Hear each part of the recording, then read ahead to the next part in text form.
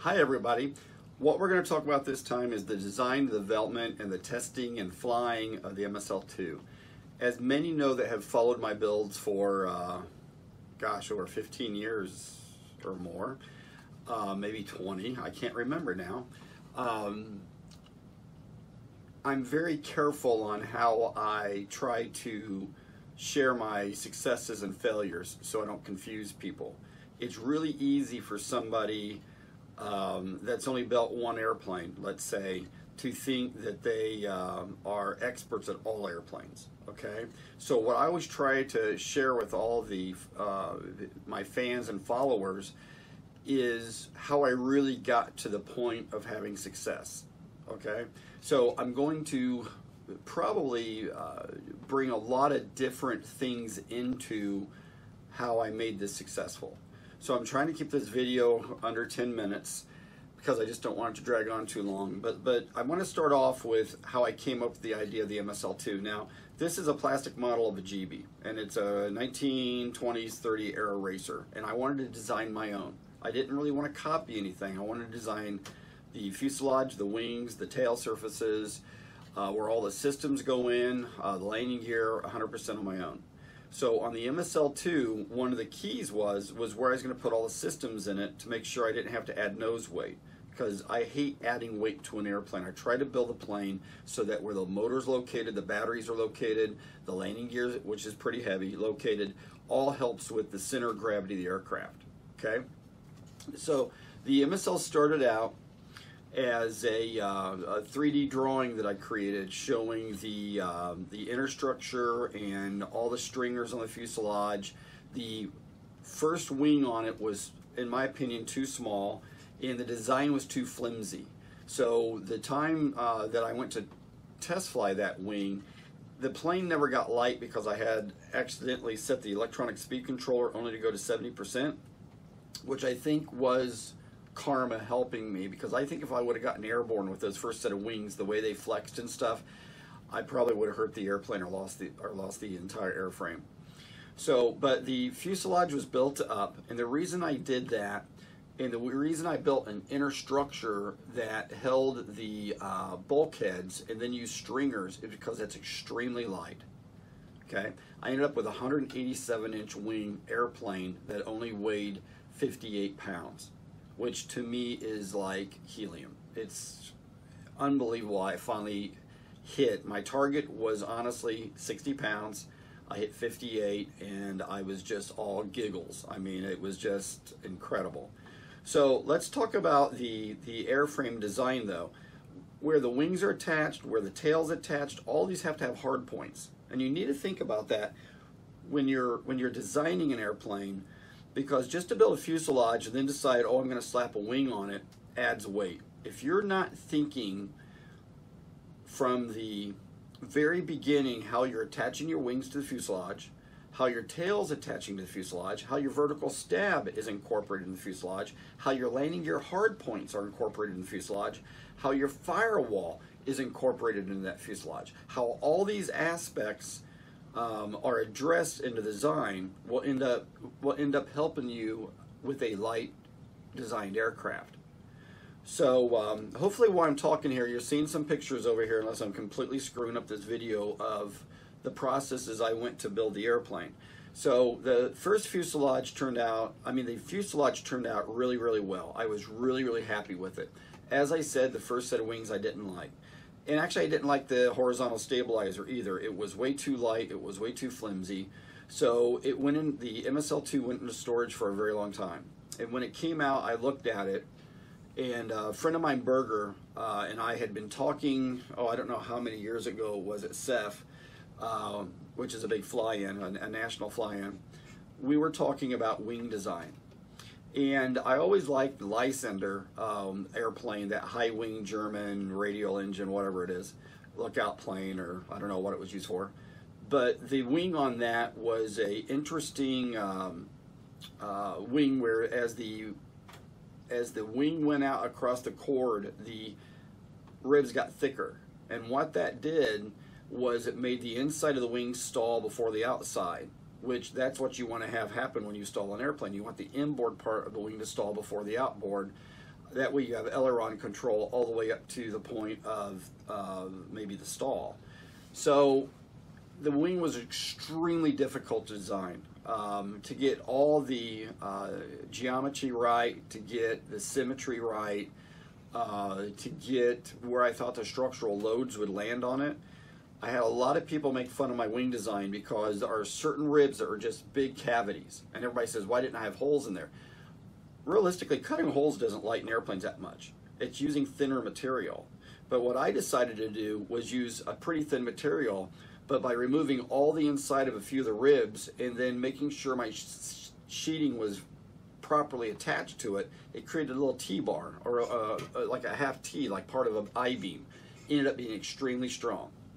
So I ended up with these really cool wings, and I was going to glass it, but one of the problems with glassing is that anytime you use a really light contest grade balsa wood like I do, they're sponges. So the lighter the balsa, normally the softer the balsa, which means it absorbs a lot. So when you put epoxy resin on it, it almost soaks through. I've done some testing. You can see through the little wicks in the grain of the wood on the other side of the wood where the epoxy penetrated. That's a lot of weight. So I decided to monocoat it. Everybody made fun of me. I don't give a shit. I mean, crap. So I monocoated the plane. It ended up light. Now I want to talk a little bit about test flying. And this is a subject that I've had a lot of my friends sending me private messages with, because I've helped an awful lot of friends test fly or made in their airplanes. Myself, I've got a log somewhere. I think I've test flown about 300 planes in my life, but I quit doing it. And the biggest reason I quit doing it is a lot of my pals build some really big, expensive airplanes. Okay, and I'm talking the $3,000 to $5,000 or $6,000 range airplanes. Even if it's a jet, it could be $10,000 or $12,000. And I just I don't feel comfortable because I'm not the person who built it. If they have like a loose servo tray, or the elevator servo mount is loose, if they've done something in the airplane that we can't catch in a pre-flight, it just kills me to lose an aircraft. Now, if it's my aircraft, you know, I cry for 2 minutes, rub some dirt in it, and start building a new airplane. But I've test flown so many people's planes. I think I've only lost 6 total. 3 were due to aileron reversal, which still is mind-boggling to me that 5 people could look at one airplane and still have the ailerons reversed. Another one was put the nose down, got into a high-speed dive, and had flutter in the elevator and lost the tail and crashed it. I don't remember the other ones, but one thing that I've never done is, knock on wood, is crashed. Well, let me re-say this. The only time I've never lost an entire airframe is on landing. I've put some landing gears through the wings. Okay. So one of the things and I'm not going to get too deep into this, but one of the things I want people to really understand is what makes an airplane fly. Everybody says, well, as long as I got airspeed, you can't stall. That's not true. You can accelerate an airplane. If you're just flying along and you get a real high angle attack, let's say it stalls at a real airplane at 60 knots. Now let's talk about a model airplane. Let's say that model airplane stalls at 20 miles an hour. Nose drops, okay? The reason it's stalling is because the wing has reached a high enough angle of attack that, as you all know from Bernoulli's principle, that, well, and there's a debate out there if that even works, but what we've all been trained for the last 100 years is that when the wind parts from the top of the wing, you lose lift, boom, plane goes crash, and you got to convince your loved ones you're going to build another one. But when you're going really, really fast and you pull that nose up, because of the inertia going forward and the G's you start to pull on the wing, it's very possible, even at full throttle, to pull the nose up fast enough that that angle of attack goes high enough that that wing stalls. And it's because the plane's not wanting to go up as you pull back on the elevator because it's going so fast. The inertia of the mass of the airplane wants to keep going in the path it's going. So when you pull that nose up, you stall the wings. That's called an accelerated stall. So what happens is when you add weight to an airplane, okay, you need more speed to fly.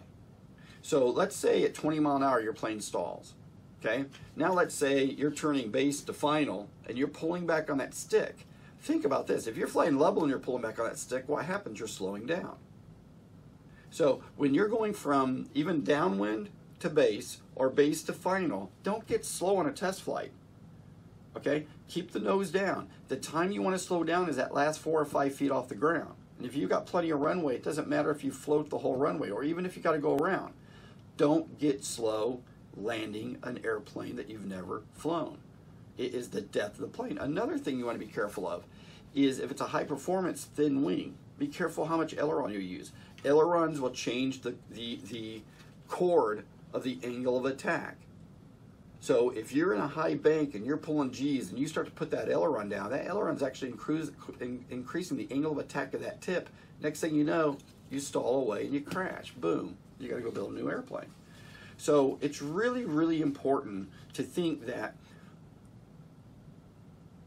if you fly an airplane fast down the runway and then come around, it's going to be able to land. I've heard people say, well, nobody could land that airplane. What are you talking about? The airplane's flying.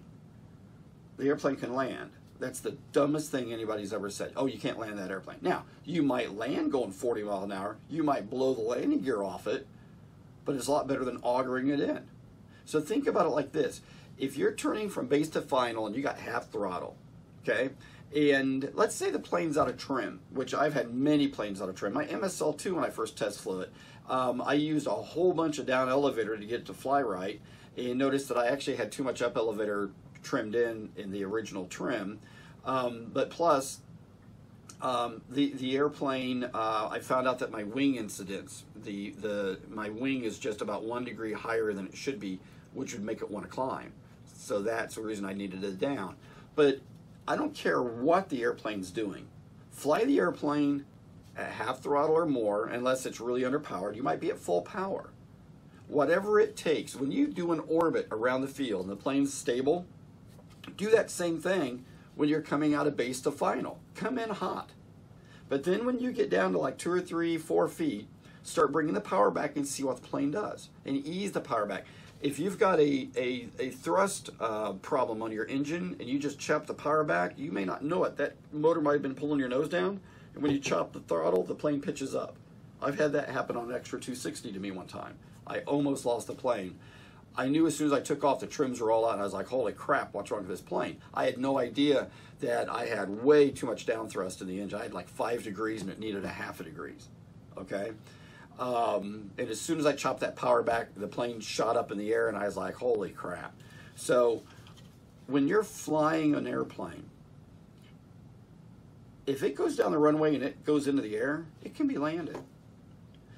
Just be very, very careful. When you're turning, I saw a B-17 one time, a guy was flying really slow, and this wasn't the test flight, he was turning from base to final really slow, and it just slowly augered over and went in.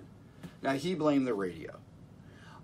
I watched the video 20 times on that. It wasn't the radio. It was he had kicked in a ton of aileron, didn't use any rudder. Rudder's your friend also when you're flying a model airplane, okay? I actually talked to a P-51 pilot, full-scale pilot. He told me normally when you land at a P-51, you hardly ever touch the ailerons once the flaps are at full. You use your rudder for 90% of your aiming it at the runway. So model airplanes are the same. So I guess what I'm trying to say is, if you're going to design an airplane from scratch, you're going to build it, you're going to finish it, which is hard. Finishing airplanes is hard. I don't know how many planes get to 95% and then they never get done. And then you decide to fly it. If it gets into the air, it can be landed. Just remember, scratch build airplanes, I don't want to say scratch built. An airplane you've designed from your own plans do not have the incidents proven yet. Okay, most scratch build planes that are built from plans, somebody has already figured out the incidences, somebody's already figured out the thrust, somebody's figured out how it's going to track on the ground with landing gear. But when you build an airplane 100% from scratch, your own design, when you go to fly it, you have to be so ahead of that airplane to know what could go wrong. Now, luckily on the MSL2, it flew on rails. So all my math, all my calculations, and everything paid off. It has a cubed wing load less than a glider, and it flew like a glider. Now, because of the drag, it doesn't have the penetration of a glider. So I hope you like my videos. I hope this was informative. I want you to really understand, if you don't try, you're never going to do anything. The coolest thing about, the coolest thing in the world you can do is start with nothing and create something really, really cool.